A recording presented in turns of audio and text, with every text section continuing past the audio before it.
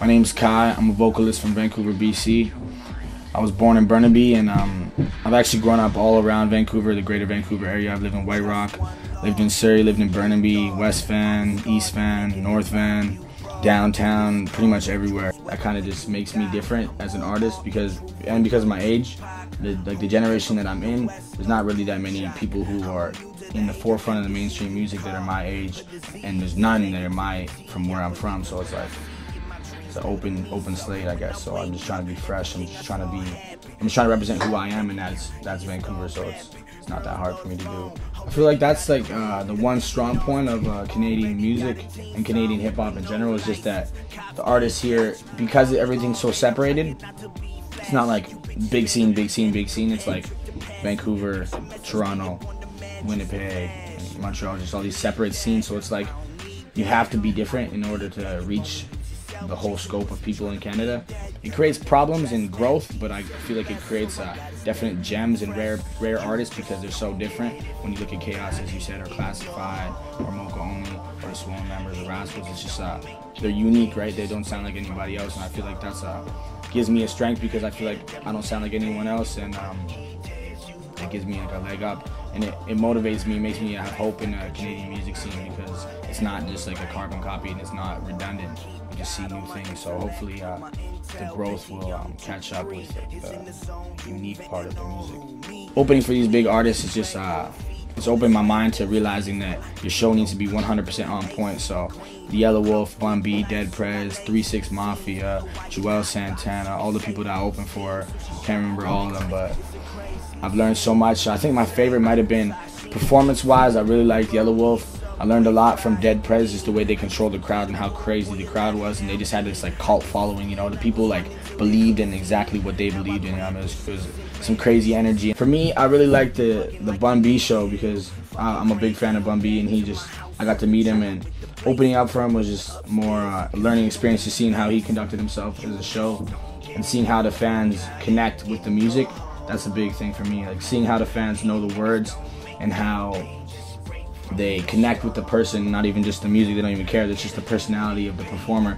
I see that and I just learn and I tailor my music to make sure that when I do it live, it can have that connect with people. I feel like because I'm so different and because I don't sound like anything that is in the forefront of music, it's I usually get a good reception, and we usually, just as a team, B Sharp as a whole, we get a good reception when we open up for artists because it's up to the caliber, but it's not the same. You know what I mean? It's not like we're just a replacement. It's like not like, oh, Ice Cube's coming into town and we sound kind of like Ice Cube but not as good, so let's open for Ice Cube.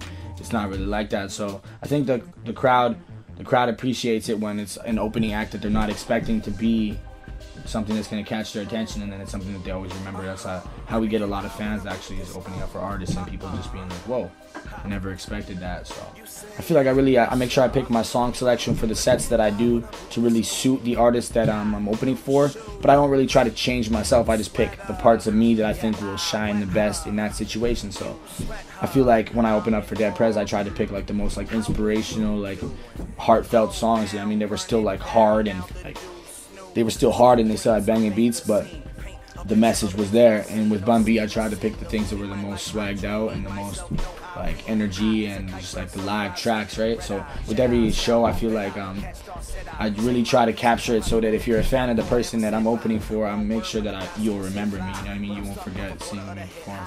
Man stole the roaches, you dead guy. Fuck a rhyme scheme, all about timing, all about my team. Assonance climbing the charts, reviving the hearts of this rhyme thing can't change fate. The B Sharp movement is just a collective of young artists, producers, musicians, videographers, photographers. It's pretty much just an amalgamation of a bunch of young people with a like-minded goal, and we're all trying to get to the same place, so we pretty much just help each other out. We got like a huge, not a huge, but a pretty strong roster of artists. We got myself and Atlan, which is the Shadas. We got Matt Brevner as a solo artist, and then we got my group, which is Matt Brevner and myself, which is the Hoodwinks, and then we got Subway and Guy Woods, which is the Scale Breakers. So I feel like we got pretty much something for everybody. We got a flavor for everyone. So the B Sharp movement is pretty much just like a positive movement of real music, just trying to spread across Canada and across the rest of the world, because I feel like we're just hitting people with reality. For this 2011 we've got a lot of pending releases that are going to be coming out. I think the first thing that we're going to drop is going to be my solo album. It's produced by Low Keynote. That's going to be called Law of Attraction. We're going to be putting that out in the next few months. It's going to be a pretty crazy project. I got a lot of videos and things lined up for that. So hopefully that'll go well. And then after my solo album, we're going to be doing a compilation project where we're putting out a bunch of free singles from B Sharp, whether they be from myself or from the Hoodwinks, which is Matt Brevner and myself, or from Shadas or from Scale Breakers, or from an amalgamation of any of those artists, you know what I mean? With production from Sonny Palmer, production from Low Keynote, production from Speechless. So it's just going to be pretty crazy. And then after that, after we do the free songs and a bunch of free singles just to give the fans, like, you know, just give the fans like a gift kind of thing, then me and Matt Brevner are going to be putting out a Hoodwinks mixtape, which is going to be pretty wild. So we're pretty excited for that, but that's kind of more coming soon, pending release. Can't really say much about, so people should be looking for big things in the future from the team. I feel like the difference between when I'm working with somebody else in like a duo or a group form or a collaboration compares to working solo is just the fact that when I'm working solo, I feel like there's like a little bit of a pressure on me, but it's a good pressure. It's just a pressure to make sure that I'm hitting every word, and I'm hitting everything to make sure that it's gonna affect people the way I want it to. So when I'm collaborating, I'm more thinking of the chemistry between the person I'm working with, as well as just a bigger picture of how their point of view is and how I can fit in with that and how I can coexist. So I feel like collaborating is a little bit almost less pressure and a little bit more like fun orientated in a sense. Have a little bit more fun with it because it's not as serious in my opinion. But it depends, because when I make music with Matt Brevner, the Hoodwinks, we can get on a really serious tip, but that's just the way that we are together. That's like how our friendship is, you know what I mean? We always talk about things that are very serious, so the music we make together is very serious. I mean, the friendship that I have with Atlan and the thing that I have with Shada as musical as our relationship as friends is like very thoughtful and very like, I guess, tripped out. We hang out together and get tripped out, so that's the music that we make, right? I guess it just reflects the chemistry that you have with the person. So I feel like solo music is a lot more personal. This is Kai, and you're watching Fistful of Sound.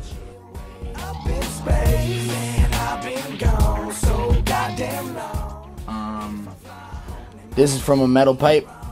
I got no front tooth. And this is my dog, Thor. And I'm left-handed.